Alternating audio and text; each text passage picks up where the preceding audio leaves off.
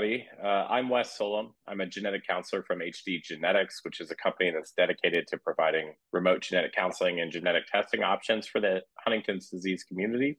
But today I'm here on behalf of HDYO or HDYO for a series called HDYou to share stories from the HD community. These stories are told by and for the HD community.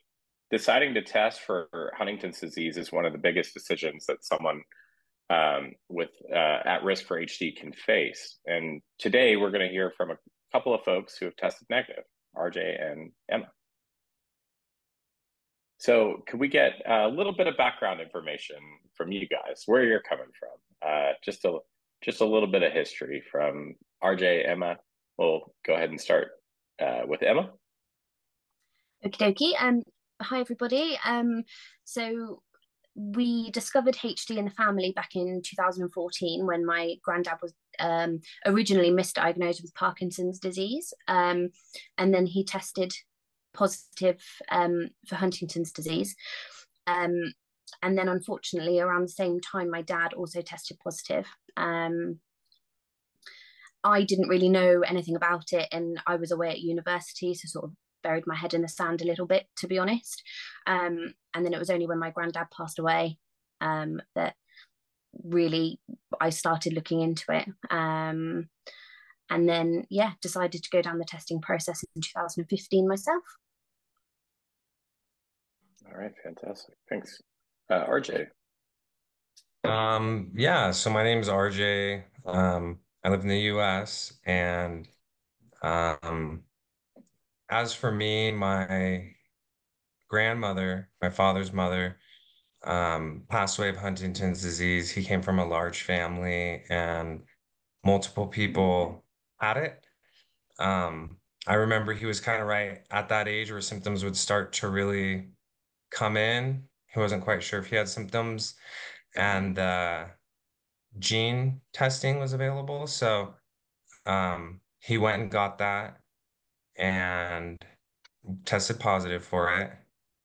And I have four siblings. One of the siblings got tested at 18, and I kind of saw a little bit of the darker side because she tested positive at a young age. So I wasn't quite sure if I was going to get tested. My family was telling me like not to get tested. My mother and my father split when I was very, very, very young, like don't even really remember. And he kind of just said like it's best if they don't have to see this, right? And I'm sure there was other stuff involved, but I think that had a big play to it. And so they're both from the UK. He moved back to the UK, and he'd come visit. I'd go see him.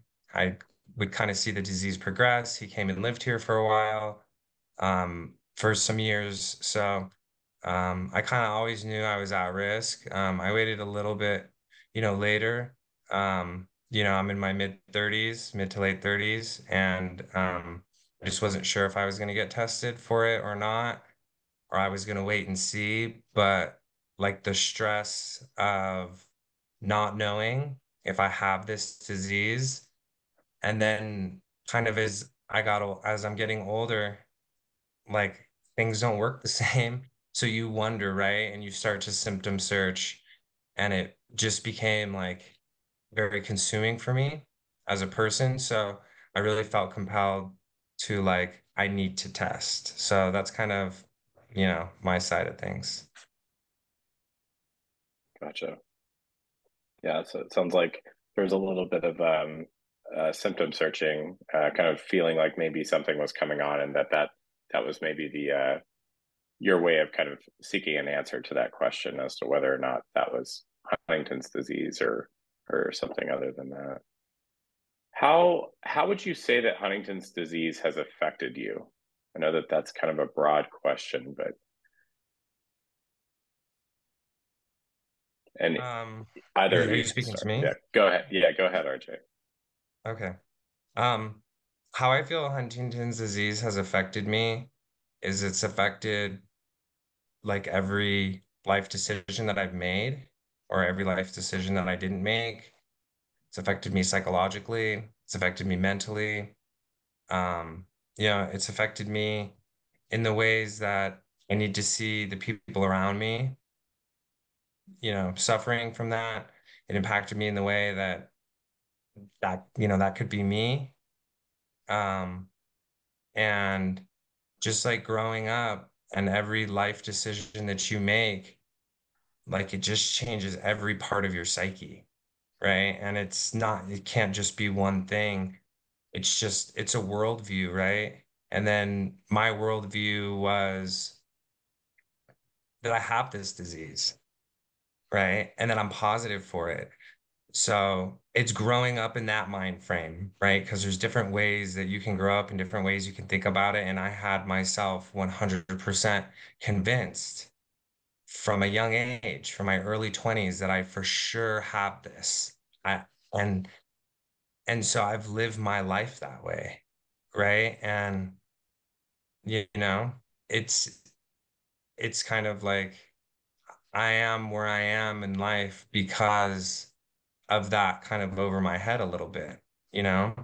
So I guess that's like how it's impacted my life is it's not just one thing. And then if you really want to drill down to like how it's affected somebody's, life and their mind frame and those types of things, it's like, what do they think? Do they think that they have it? Do they think that they don't? And it goes even deeper, right? So it's like, know who people's experience and impact will be the same. There's an infinite amount of possibilities, so. Absolutely. And Emma, how has Huntington's disease affected you in your life? I think it's impacted my life in quite a similar way actually to RJ, but I suppose the main difference would be I feel like I've put my life on hold almost because I've been sort of a sole carer for my dad since 2015. So that sort of took over my life in terms of, socially. I would all I would want to do and still do now really is spend time with my dad because I almost don't want to miss out on any opportunities and any ways of making memories. So, an option to go off and do something but potentially miss something with my dad, I'd always pick dad.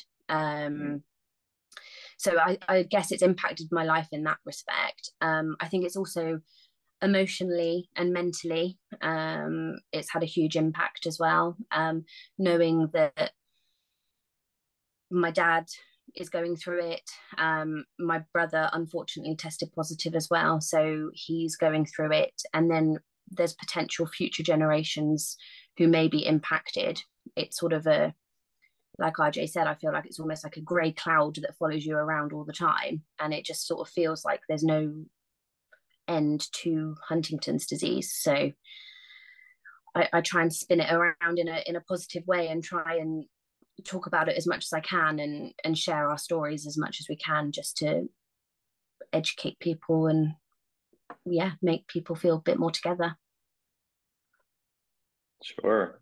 And Emma, RJ had just described that feeling of sort of being convinced in your 20s, RJ, that you did have HD, that this was just going to be the way that it was, and you hadn't tested yet, but you sort of had this like feeling that if you were to test, you would test positive.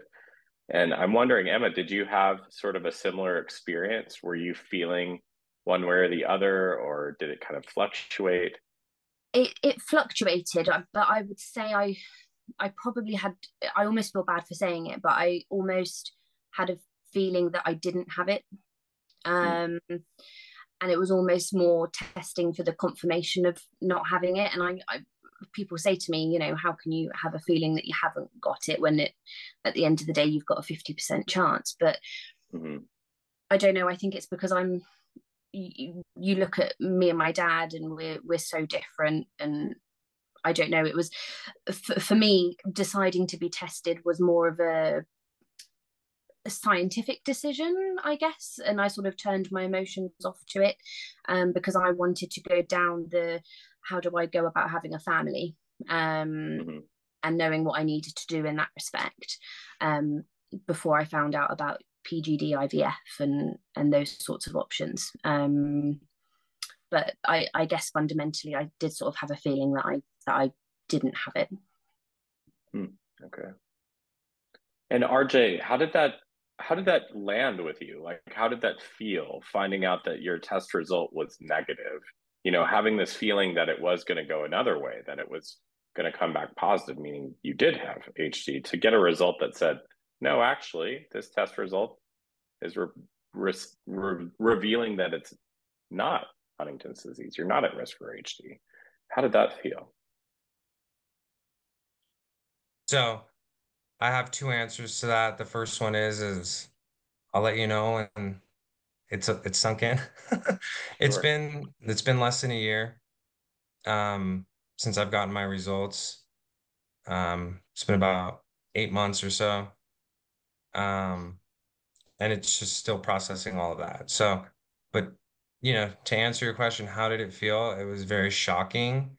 All of the things that I thought weren't real for my whole life. Like, I don't know. I think I had mentioned to Jenna, I used to make a wish. Every birthday candle, everything, right? Every shooting star, anytime you wish on, when the clock says 11:11, you name it, I wished it. I was the wishing guy.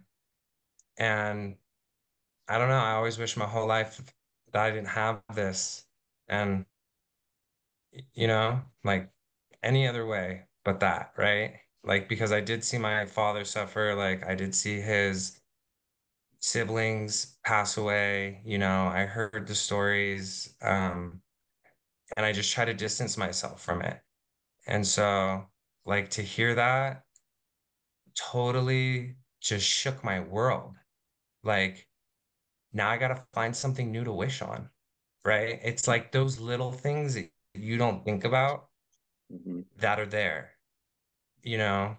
Um, and it just goes down to like everything. And then you look back on your life and you're like, what if I would have done this? What if I would have got tested earlier? Or what if I didn't get tested earlier? What if I got tested earlier and I was positive? Was it better that I waited?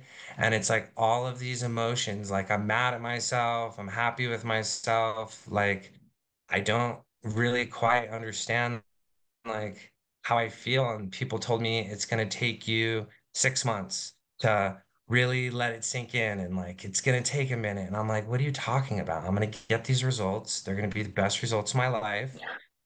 I'm going to, exercise extra every day to take care of myself and, eat a bunch of healthy food and take care of my life and be happy. And it's a second chance. And now that I've gotten those results, it's like that happy dream that I painted in my head of, life is going to be this way. Things are going to be this way. You're going to feel this way. Like if you were to have a negative result, like none of those things are real. I'm still the same person I was. Wherever you go, there you are. And I don't know. So winded answer, but that's how I felt getting those negative results. And those are some of the thoughts that I think about. Yeah, no, that's a great answer. I mean, I think that's not uncommon that folks maybe have an idea of how results will hit them, how it will land with them, and how life might be changed as a result of those learning those results. And sometimes that does match up, and sometimes it doesn't. Emma, I'm wondering for you, was it sort of similar? I know you described it as sort of a scientific approach to getting the test done and trying to just essentially gather information. But how did those results land with you? It was definitely a sense of relief.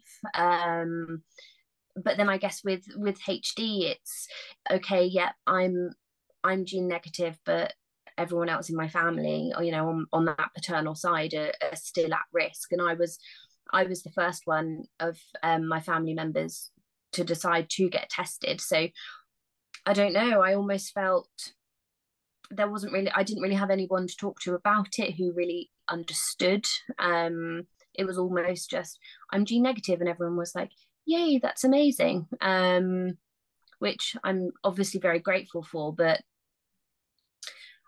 I don't know. It's so much bigger than that, isn't it? It doesn't go away, I guess. And with the journey, things, caring for people, it's a progressive disease. So you're always watching things that are unfortunately going to get worse. So even for my particular instance, it was a relief, but it doesn't get rid of it. Yeah, absolutely. I've heard it described as, folks saying that when you test, you're kind of putting this all to that day of saying, it's going to come back positive, or it's going to come back negative, or it's going to come back in the gray area, but that's a whole different subject. But either way, I'm going to have some sort of path forward from there, and that the result comes back negative can kind of shift things in the sense that there is this personal relief, but this kind of complicated reaction of HD not being gone from your life, right? That you've lived a life that's been affected by HD in various ways, sort of as RJ, as you were describing it a bit ago, about feeling like every thought and every sort of decision that was made and every wish that you made was sort of colored by HD. And then suddenly that's different, but you do still have those memories, and you do still have family affected by HD. So gone maybe is the personal risk of HD, but still with you is sort of all these other aspects of HD in your life. And I think that can be kind of complicated to conceptualize when you're going through the process of, considering testing for HD, which kind of makes me, wonder about your personal journeys of deciding to test for Huntington's disease.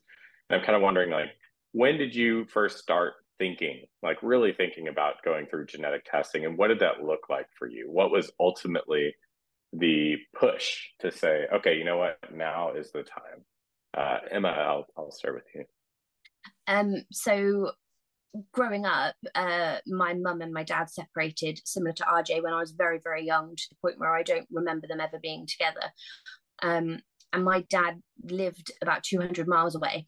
And then when he got diagnosed, we decided that he should move closer to myself and my brother, because the services are much better, sort of, long-term care, and those sorts of things. So he moved up about 6 months after he tested positive. And I think what made me start to think about it was the fact that I was then in full caring mode. I was doing all these things for him. I was helping him. I was spending most of my days with him. And it was just so in my face all the time, I guess.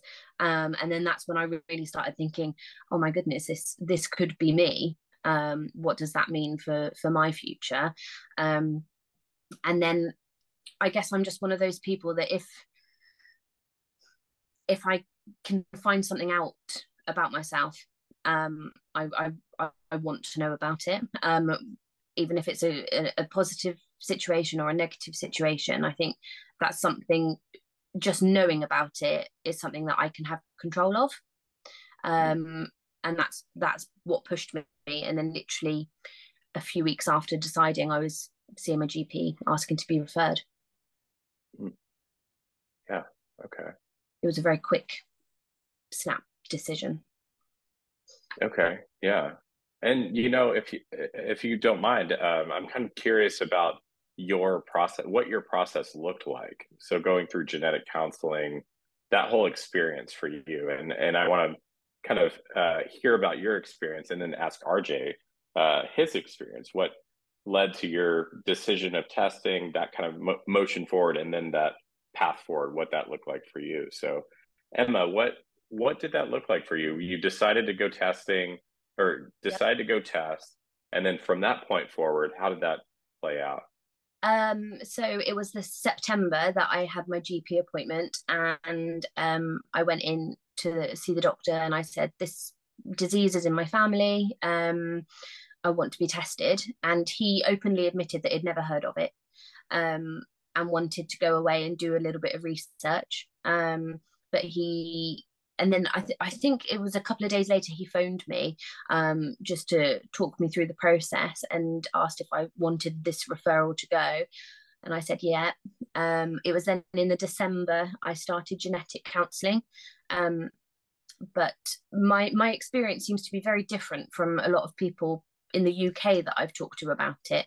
I actually only had 2 genetic counselling appointments, and they were with different people in different parts of the county as well. So I almost don't feel like, I feel like I didn't really have the big picture, if I'm honest, before I decided to go through the testing process. And again, I suppose I was also very much like, no, I want to know. Nothing really was going to change my mind about it. So I went and had my neurological testing and blood tests in the April the following year, and had my results within the May. So it was 7 months, the process. Okay. Yeah. And then after having my results, I didn't have any follow-up appointment. Okay. And so RJ, I'm kind of wondering for you, what was the ultimate catalyst that led to you saying, you know what, now is the time. I'm going to do this. I want to get tested. And then what did that immediate path forward look like for you? How did that unfold? I went to get tested and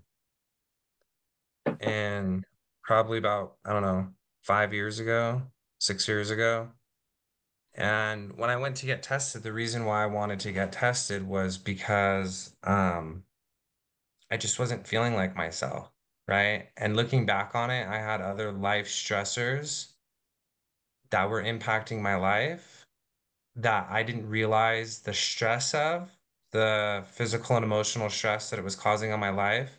I didn't correlate the two. So I had unanswered reasons of what was going on in my life. Why am I feeling the way that I'm feeling? I don't feel normal.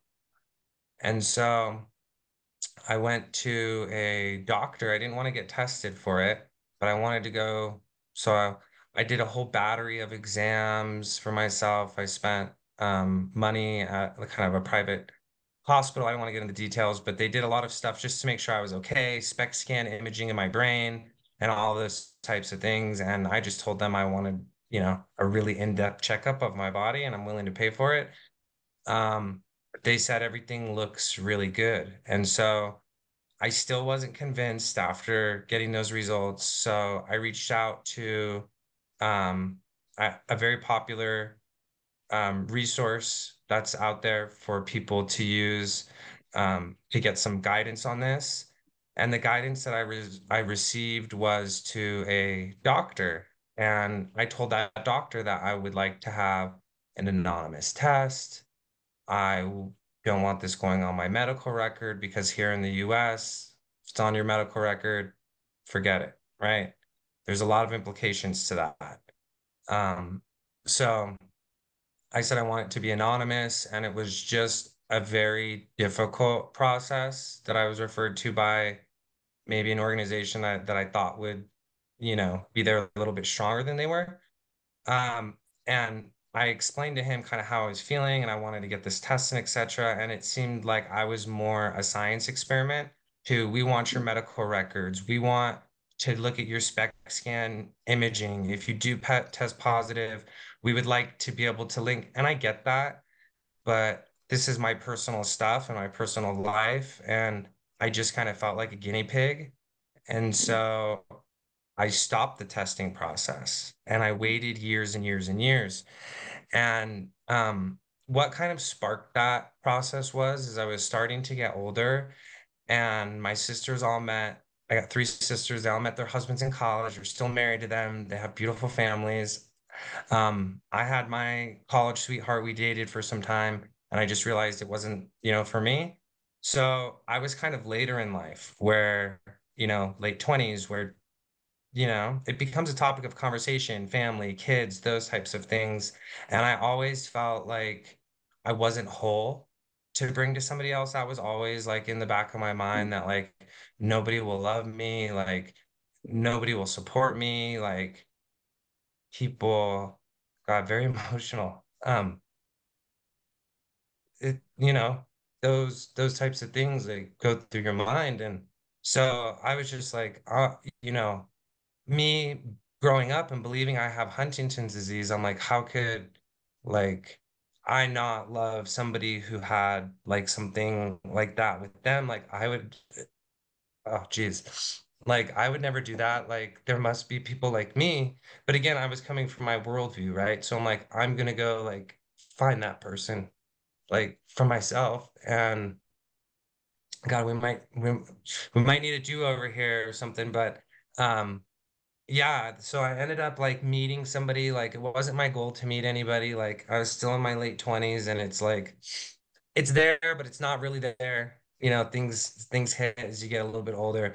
And we met, and I was like, hey, I have this thing called Huntington's disease, and I think she was 26, and I don't think she really understood the capacity of what it was. And so, you know, we ended up having a kid together, being in a relationship together. And then I had all of these problems. And then her questions came out of the woodwork. And then we like split up. And I'm like, hey, if you're not going to love me for me, and this is kind of the feeling I'm getting from you, like, I would rather just be like alone. Mm-hmm. So, like, I left that relationship, and like, she was there with me while I got my testing results, you know. So, happy story years later. I mean, we're still really great friends. But it was like during this time to where I wasn't feeling well, like, I was realized I was getting older in life, like, I wanted to be whole, to bring like myself to somebody else to say like, hey, here's what I can bring to the table. And so there was like a multitude of factors. It was like a many year process from me being single to wanting to get the test, to me being in a relationship, to me having a kid, to me not feeling well. So there was driving factors that were, you know, over some time that caused me. It wasn't just, hey, I want to go get tested. I think it's time. There was multiple life events surrounded by, am I healthy? And there's multiple life events of what can I bring to the table in a relationship, right? So Mm-hmm. there was a lot involved with that. So after I decided to go and get tested the first time, I received, you know, resources that weren't necessarily, um, you know, as I told you, it felt more like they wanted my medical records and for me to be like a guinea pig than just to give me my Mm-hmm. test results. So I did some research, and I finally, at the end of last year, so about 8 months ago, I decided, okay, I'm for sure gonna get tested, right? Like I need all my like all my questions answered. I'm ready to do this again, right? But Mm-hmm. I'm really gonna do it this time. So I reached out to that same organization that I reached out to initially to get assistance. And I'm like, maybe they have a new person and they can help me get some better help. Never a phone call back.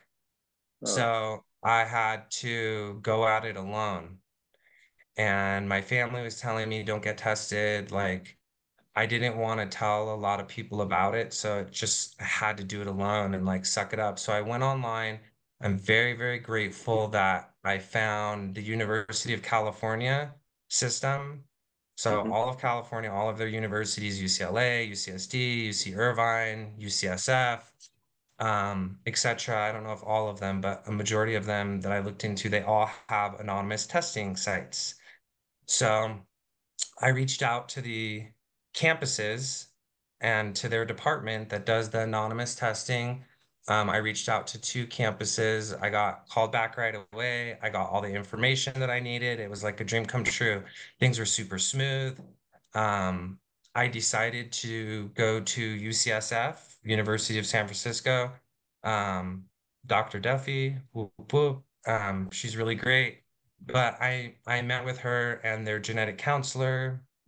They, you know, want to make sure that I'm stable in my life because, and one thing I will say is people tell you, do it when you can take the results. Do it when you're stable. Like do it when there's the least amount of life drama going on. So, because this is big news. Well, I tested negative, and I didn't realize how big a news it would be even just for that. So I can imagine testing negative, but I said I'm ready to do it. So I flew out there, met with them in person, um, got all of the information. I talked on the phone before I went out there, had, a brief conversation just to find out about my mental stability and everything. Luckily, I have a pretty kind of vanilla life, so it was pretty easy for them to be like, all right, like we think he could take this news. And so they flew me out. I went out in the morning. I did an interview in person with a genetic counselor. We went over like my family history. We went over, just my history, my life, just kind of who I am and what I'm about. Asked like a lot of detailed questions. Um, and I just answered them honestly. And um, then I met with the doctor, a neurologist. They did some neurological like exams and things like that to see if there's any evidence of Huntington's disease on the spot. And then after that, they both kind of conferred and they allowed me to go get my blood test downstairs. So I went and I got my blood test and I flew home. And then it was said to be like an 8-week wait, which was pretty good. And I think they got it done in like 6 weeks. And I ended up getting them a little bit earlier. But yeah, and then they were there for me. Like if I needed any questions, if I didn't want to get the results, if they wanted me to stop the testing process, before the blood gets tested. I mean, I was in control of everything from beginning to end. And I felt like very empowered. I felt treated respectfully, and it was just an awesome experience. And it was during that time that I also met HDYO, which has been a great resource in my life as well. Awesome. Yeah. Thanks for sharing that, RJ. That's a lot. Thanks. Yeah. No. Yeah. And just to kind of put it out there, would you like to take a break before we move No, on? like I'm good. I'm Okay. great. I know that's a lot to share. So yeah. Well, hearing that, this sort of brings me to a point that Emma brought up, which is she felt like, or at least it sounded like you felt like you didn't get the big picture. Like there was something that was sort of lacking, or something that wasn't exactly what you had expected in your process. And I'm wondering if you could share more about that, Emma, about how you were feeling, what you were receiving, and what you felt like you weren't receiving. Yeah, so I think when I started, I only sort of realize it now looking back, if that makes sense. So when I was going through the process, I don't know, I guess I didn't know anyone else who had been through it. So I didn't have any, well, except for my dad. So I didn't have anyone to discuss, what should I expect? What's this? What's that? But I think looking back now, it would have been, I'm surprised that I didn't have anything in terms of follow up, Hmm. I guess. And I think I felt that everyone assumed that testing negative, okay, great, she can move on with her life now, sort of situation. Um, Hmm. so I definitely feel like more of a follow up was needed, essentially, and knowing how to process all of the information. Um, yeah, I think that was mainly it. And I very much felt, when I was going through the process, I was sort of pushed from pillar to post. Hmm. The only time I ever met with the same person was the day that I had my neurological test and my blood test by the geneticist, and then the day Hmm. I got my results. Every other time was a completely different person who I hadn't met. So I felt like I was going through the motions at each appointment and just repeating myself and never really getting into the nitty gritty of it, really. Gotcha. Okay. Yeah. And I know, we've sort of talked about this a little bit, but I'm curious, bringing up the sort of, I guess, hope or expectation, or sort of desire to have someone follow up, have a more attentive follow up, and kind of help with the processing. It sort of sounds like how did those feelings feel for you in that time and the months that followed you testing, and finding that your test results were negative? I know you described a little bit of relief, but did that sort of just did you feel sort of like, man, I really could use a little bit of guidance here, or a little bit of someone holding my hand through this?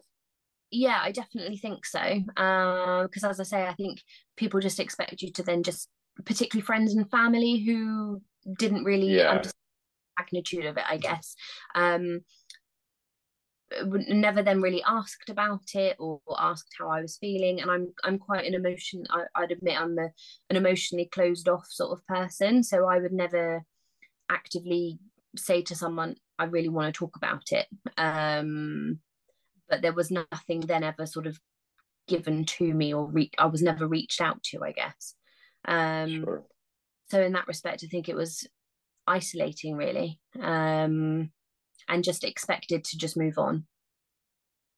Gotcha. Yeah. And RJ, I know that you've just, from what it sounds like, from what you've described, the team that you worked with sounds like a really excellent team with UCSF.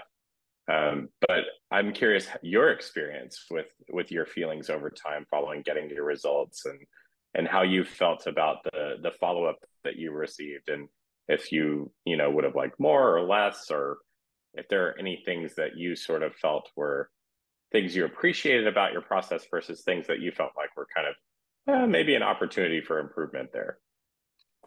I mean, things I appreciate about the process is that it was easy, it was transparent, and it was honest, and it's all I was looking for in a process.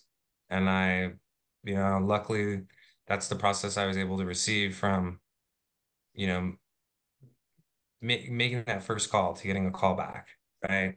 To getting my interview right away, to communication on scheduling tickets so I could fly out there, like helping to understand my rights, like helping to understand my privacy, and just empowering me as a person.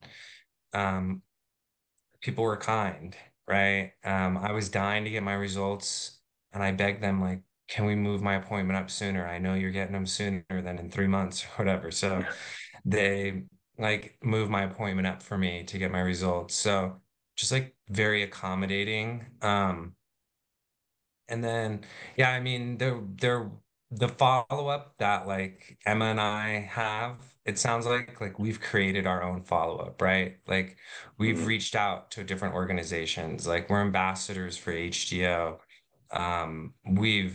We've created our spot in the community in our follow-up. And um, maybe some people don't have the time or don't have the resources or don't feel empowered or are going through so much emotionally at the time that maybe they just don't have the ability to do that, right? So I know Mhm. that, different organizations, do outreach to people and things like that, and that can help pick up the pieces a little bit. But, um, I guess there was no follow-up, there was no like, hey, how you doing? It's been 6 months. What can we do for you? And it just makes me wonder, is there that many people getting tested for this that there's no, program in the background? But I will say that I do know that the door is always open, right? If I ever wanted to pick up the phone or send an email or say that I need something. So maybe it's not that they're choosing not to follow up with me. Maybe it's they're giving me my space and they've let me know that if I need anything that I can reach out and they're happy to give me resources. And luckily, I just have found my own resources. So Sure. I haven't Yeah. needed it, you know? Yeah, that's a great point. And in fact, I mean, I'm kind of curious if you look back on that time that you were considering testing, that you're sort of crystallizing that idea of deciding this is what I'm going to do. I'm going to move forward. I'm going to do my testing. What did your support system look like then versus what does it look like now? So what were the resources that you were really feeling you could lean on then, and what do you feel like you leaned on maybe in the time of learning your results and that you lean on now, kind of in the aftermath of testing? And RJ, you can, if you want. Yeah, that's a really great question because I'm just a very private person just in life, and I'm the type of person, I have a small crowd of people that I know really well, and that's just kind of how I roll. So, um, I already don't have a big network of people to go to as it is. Um, and when I went to get tested, it was literally me and Google. Like Google was my friend, Google was my resource. YouTube videos like this, watching other people's stories was the only way for me to get information. So there was nothing, right? And I didn't know that. Through this research and through the internet, I found HDYO, which, was a total blessing for me. And then things kicked in. Then I had the resources from HDYO. It was, who can we get you with to get you a counselor, right?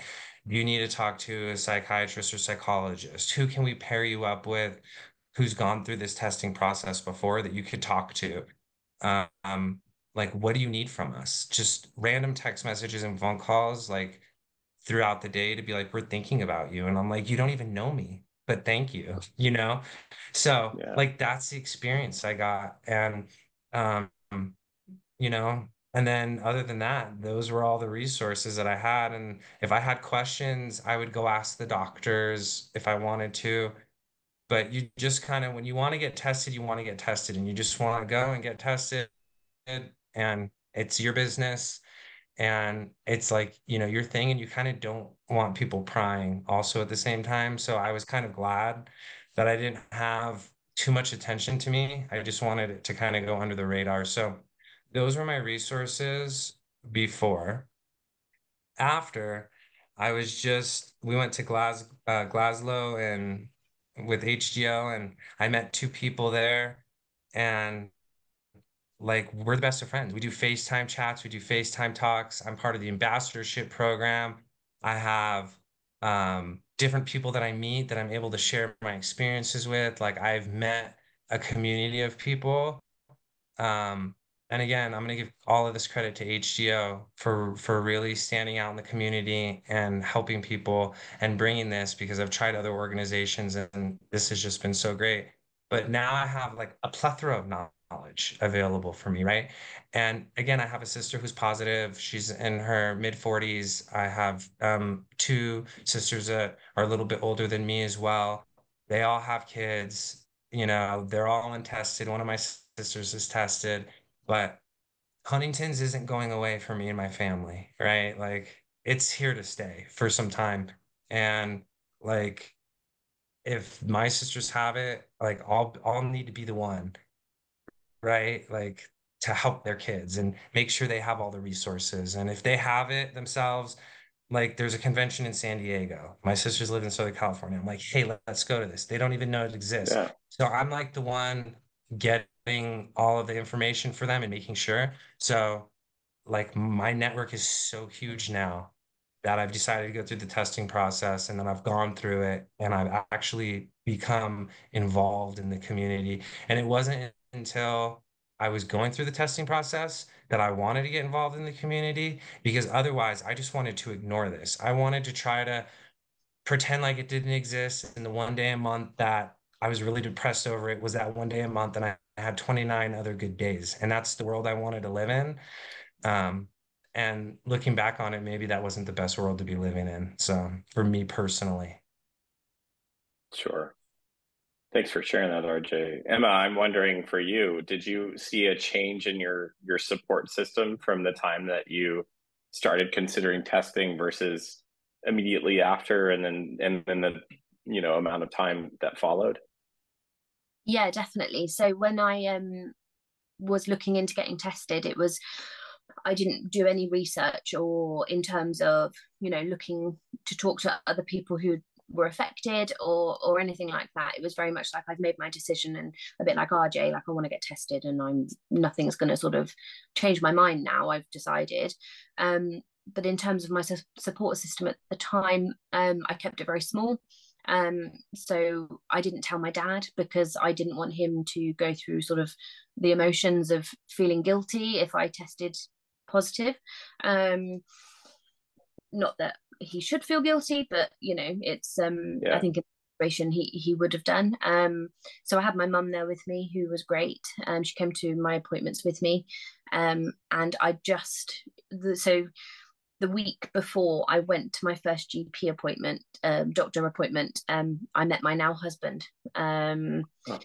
So it was very much like, this is the situation, this is what's going on. You can stay, but this is what I'm doing. And 8 years later, we're still here. So yeah, he's very much been a huge support to me, and my dad absolutely adores him. So it's a nice support system to be in. In terms of then after the testing process, again, I just sort of went into a little hole with it really, and didn't talk about it. And it was only then when I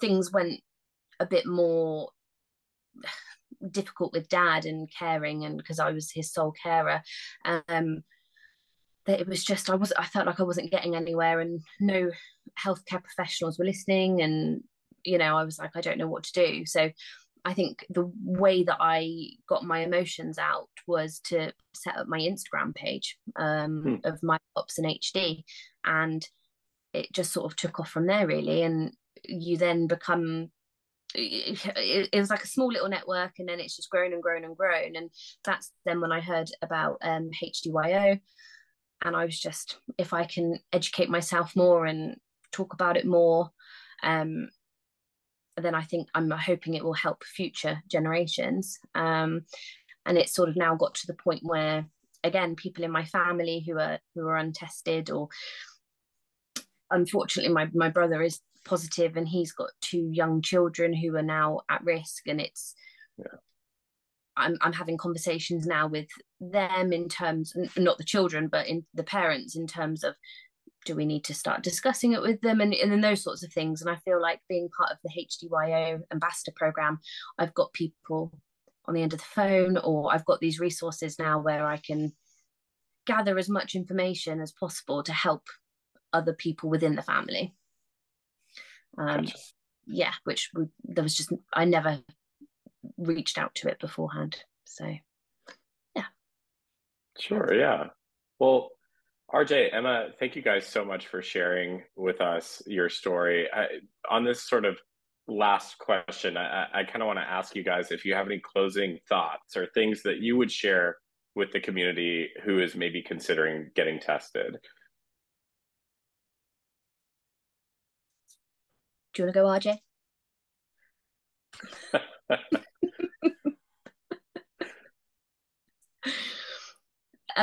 I would say it's got to be the right time for you. So try and take out everyone else's opinion about what you should do and when you should do things. If you're thinking about going to get tested, I think it is important to have, personally for me, it was important to have a small network of people where I could talk about things with. And a bit like the process that RJ went through, I think it's really important to feel comfortable. And if something doesn't feel right, then to stop and see if you can then try and find an alternative way of going about it. And always reach out, and we're all of us ambassadors are happy to talk to people about anything. So awesome. And then I would say it's very easy for us as people to, well, there's a couple things that I would say. So one of them is that it's easy as us to people to put blame and other things in our life, and to say, I'm not a movie star, I don't live in a mansion because I could have Huntington's disease or whatever, right? We always are looking for a scapegoat to blame our life problems, to blame our situations on, to find maybe a reason to make meaning and understanding of the way things are. And getting this test result isn't going to change who you are. And it's so cliche that you're going to wake up tomorrow and be the same person, but you literally will. And, there are times and situations that getting this test result will, help you out. But I think for the majority of it, it's probably not going to help you out. And you're probably still going to be the same person you were. So just make sure that you're getting tested for the right reasons, for, the right people, for the right time. Make sure, when the genetic counselors tell you you need to be stable in your life, we want to make sure things are good. They're not just telling it to scare you away. The impact of even getting a negative result have the potential to be life-changing in ways that you did not imagine. For example, the thing that you wish every day, you no longer have to wish. It's the little things. So I think that's very important to note for people, is just don't put too much weight in your test. It's not going to change your life dramatically, and I'm sure if I tested negative, maybe I would be seeing a different tune, but I'm thinking maybe I wouldn't. I don't know, right? And coming from somebody who thought they had the disease their whole life. Um, and then I would say, like, get involved, right? Reach out, if someone's watching this and they are thinking about getting tested, or they have family members and they're just, doing a search, I would just highly encourage them to start to get involved earlier, the better, right? And looking back on it, if that's one thing that I could change, it's that I wish I would have done more outreach earlier in my life and learned about these things sooner. So those are kind of the two things that I have. Well, that's fantastic. Thank you guys both for those responses. I think that they're wonderful, wonderful thoughts for the community. Emma, RJ, thank you guys so much for joining me and joining HDYO on this HDYou presentation to reach out to the community and share some stories by and for the HD community. Much appreciated.